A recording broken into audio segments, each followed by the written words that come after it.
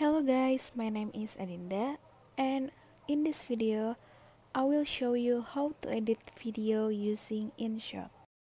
Okay, first you open the INSHOT application and then you click new and you choose the clip that you want to edit, all of them. And after that I change the canvas. This is the ratio of your video. You can choose any ratio for your video. And after that I will change the speed, become faster, up to 1.50, and this one too,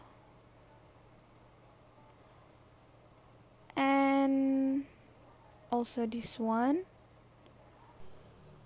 And in this clip I will reduce the speed, become slower, because in this clip I will explain to you how to use the VS Code application, and it quite long.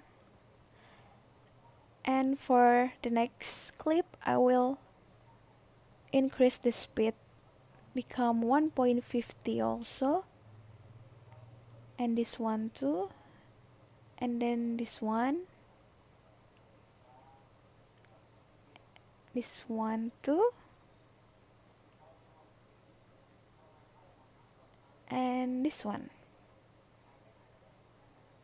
After that, the next step is I will put text in my video. This is the watermark for my video, because I want to protect my video so it can't be copyrighted by any other people. And I will lower the capacity and I put in the bottom of my video, and then I will choose the text until the video end, like this. Next step is I make the opening of my video. This is the opening because in this video I will review the VS Code application, and I put text to my opening video. Review by Adinda Femila. I will put in the bottom of the VS Code logo, and after that I will choose an animation for the text, and it looks like this, and I will choose until the end of the clip, like this one. And I will put an intro to my opening.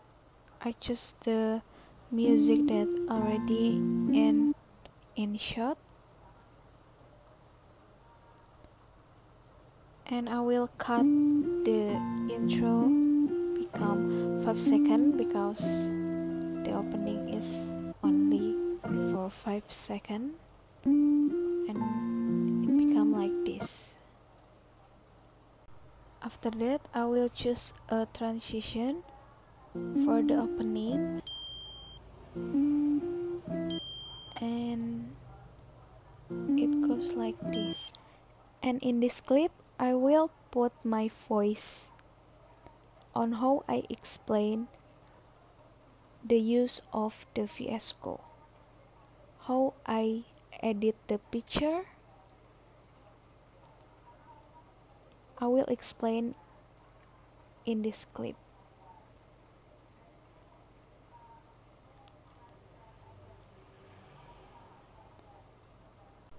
And after you finish record your voice,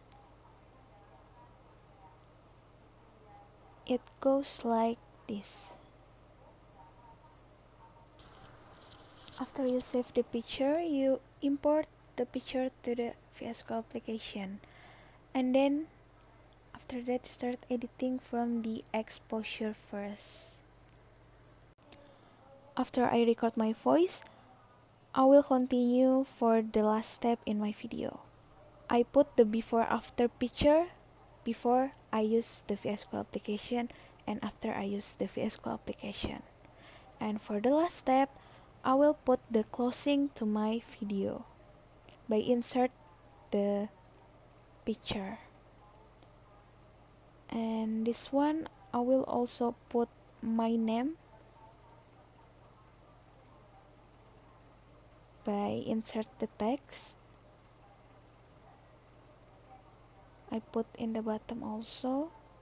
Then I will choose an animation and it looks like this. And after that, I will put the text by the end of the clip. And I also put the transition before the before after picture.